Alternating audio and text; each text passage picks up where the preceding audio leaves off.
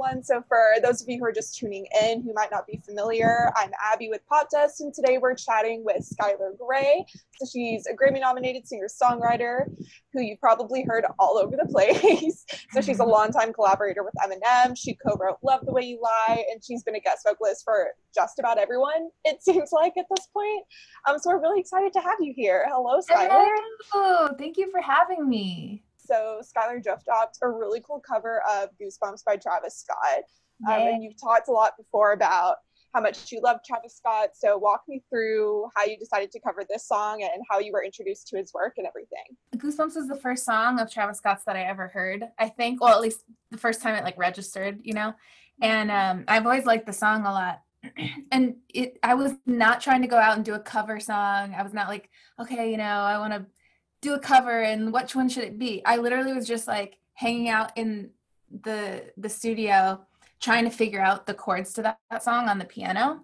And I was like, I'll just lay this down real quick. And I started like singing, and then I started adding drums, and before I knew it, I had this like cover, and I wasn't even like trying to do it. So but I love Travis Scott. I love that he's like the music he makes is very anti-formulaic. I feel like there's a lot of like tempo changes and mood changes going on throughout the songs, and so it's not like your typical verse chorus all the time.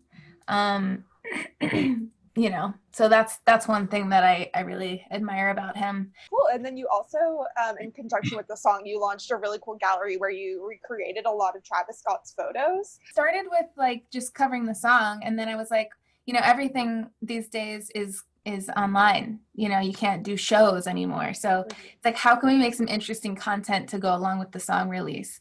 And it's hard to make music videos in quarantine. And I also just felt like that wasn't quite the right vibe for a cover. And so it started with just covering his cover of the album cover. The one that you see like when you listen to Goosebumps on Spotify, it's that image of him with the wings. Mm-hmm. And so I was like, what if I just like did that in my own way? And then it turned into, actually my fiance Elliot was like, why don't you just do a bunch of pictures like this where you like cover Travis Scott visually, you know, as well as with the music. Obviously you did this in quarantine. Was that something, how did you put that together, like logistically? I mean, literally we have a backdrop in the house. We bought it like pretty much at the beginning of quarantine. So it's a seamless backdrop. We have white, black, gray, red, blue. We have different backdrops. And we have a Sony A7 camera. And so Elliot just has been, you know, shooting me a lot. We're just figuring it out as we go, because like being in quarantine, it's hard to have access to the people that we usually do to like be creative. And so it's been a lot of just figuring it out as we go, and learning how to use different gear. I love that, because obviously everyone's kind of being pressured to make do with what we have. So I'm really inspired by people who have been able to push the boundary. I can't stop creating. That's like just not my personality. I'm not going to like turn off until this comes back around, because who knows if it ever will. Right. So it's like adapt, you know, and adjust with the times and figure out, you know, how to create dope content. So then kind of getting into your background a bit, I know growing up you were in a folk duo with your mom. Yes. And then from there you kind of ventured into working in the rap industry. And I know you said, I believe it was your interview with Trevor Noah, you said that Stand by Eminem was like the song that was kind of your foray into hip-hop. Tell me a bit about that. So I discovered the song Stan when I was like 12 or 13 or whenever it came out. And I was just like, this is the coolest thing I've ever heard, because it sounded like the style of female singers that I have always enjoyed. And then it was mixed with, you know, this storytelling and this crazy mind, like genius story that he's telling in the song. And I was just like blown away by the song. And so I think I like subconsciously manifested wanting to work with him, and also wanting to work in hip hop and do something that was like an odd collaboration, you know, like these two different sounds that you wouldn't expect being together, coming together. That's cool. And I think that's something that maybe at the time it seemed very odd, and I can understand like listening to that song how it seemed really revolutionary, but I think that's becoming so increasingly common. You know, the first song, or one of the first songs that kind of comes to mind relating to that is The Middle. Like you have this country singer Maren Morris Yeah. collaborating on this EDM song. So Yeah, I think how or how genre is blending, yeah. There's a yeah. lot of that going on right now. Mm-hmm. It's so much more fun than just like, oh, you have to pick a lane and stay in it, you know? You kind of touched on it, but why hip hop specifically? Like obviously something grabbed you so much about hearing Eminem that made you want to kind of divert away from folk, because your solo music isn't folk either. I say I came from a folk background, but it really was all over the map because, you know, I did have a folk duo with my mom, but I also like listened to pop music growing up, like whatever was hot on the radio, top 40. I was super into the Spice Girls and Backstreet Boys and, you know, Celine Dion. And then I was also in musical theater. So I had that side. And then my mom was also a Celtic harpist. So I got really into Celtic music. I just really love all different genres, high quality, you know, music, writing. And, you know, obviously like Eminem is one of the best lyricists, in my opinion, of all time. And so, um, yeah, I think it's the lyrics of hip hop that drew me in at first, and then now it's like more like I just love the vibe of like the beat and like the 808s and the subs, and it just makes me feel like I don't know, makes me feel good. I definitely heard that with the other singles that you've been putting out leading to this upcoming project.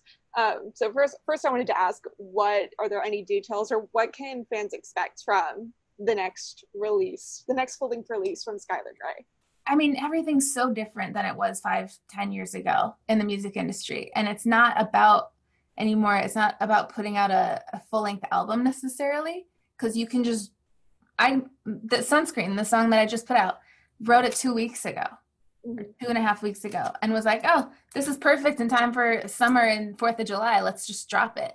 You know, there's no like big plan to, you know, put out this album and pick these 10 songs out of 200, and it's not like that anymore. So at least not for me. I see it as a really fun way to consistently be putting out music and being creative and not being too like not taking myself too seriously, you know, just kind of like dropping stuff as I feel like it, you know. Right now all the music I'm releasing, I consider it part of an album, but it's like an album you get one song at a time. So I guess the first song off of the album was Dark Thoughts, and then it was Goosebumps, the cover, and now Sunscreen.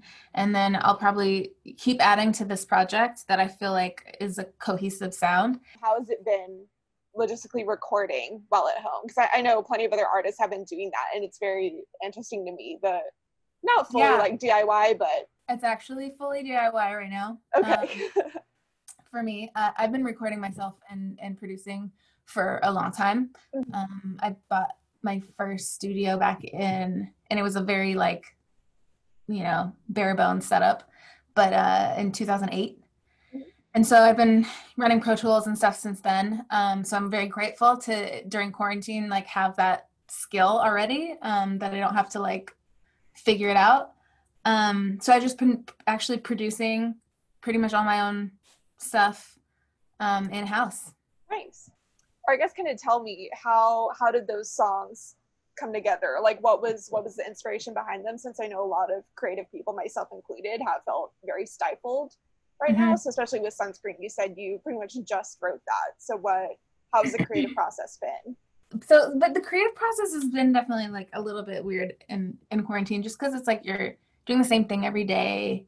There's like this loop that we're stuck in, can't go anywhere. And so it's like hard to find inspiration sometimes.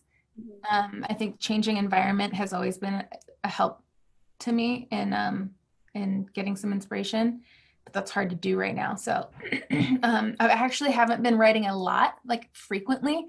I just wait for the magic to kind of hit, and then I dive in on that. But right now I do have a folder full of music that I'm really excited about. That was music that I started before quarantine. And so it's just needing some final tweaks and stuff like that. So I have I'm definitely like prepared to drop a song a month at least. I'm glad that all of this hasn't hindered you too much in your creative Yeah, in process. fact, I feel like it's almost in a weird way been like the best thing that's ever happened to me because it's forced me to like figure it out on my own. And I realized how much I'm capable of on my own. And, you know, just with my fiance at home, like we've been shooting each other's videos, each other's pictures, you know, writing songs together. And yeah, we're just realizing how much we're capable of accomplishing on our own. Nice. I love that so much. So I guess in addition to completing this album of sorts, do you have any other either short-term or long-term goals that you want to accomplish? I would love to get into this flow of releasing music really consistently and then have it lead to maybe some super tight collaborations.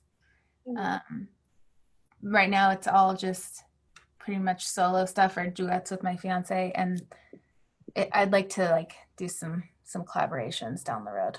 Do you have any like dream collaborations? Even though it already seems like you've collaborated with a lot of people's dream collaborations, Yeah, do you have kind of any boxes that yeah. you're like, oh, I want to work with that person? I always say Drake, Kendrick Lamar, and Lil Wayne. I feel like those are my top three right now. Nice. Do you have any like kind of up and coming? It doesn't necessarily have to be rappers, but do you have any other like more up and coming artists that you've been inspired by or want to shout out? There's somebody I was just introduced to like 2 days ago that I am pretty inspired by. His name's Oliver Tree. Yeah, have you heard of him? Sounds familiar. Go look him up. His videos Okay. are insane. Yeah, he's just like, I think I want to, I mean, I would love to do a collaboration with him too. Cool. Well, then that was all the questions that I had prepared. Did you have anything else you wanted to plug or any upcoming stuff you wanted to mention? No, just you know, keep checking out the music. I'm gonna be dropping songs pretty much like as fast as possible, with content to go along with it. So yeah, just follow me on Spotify. Yee. Well, thank you so much again, Skylar, for taking the time to talk to us. And everyone watching, listening, please make sure to go check out Skylar. She's incredible. You've probably heard of her already, but just in case you haven't, check her out. Yeah, and have a wonderful rest of your day. Stay safe. You too. You too. Thank you. Bye. Bye.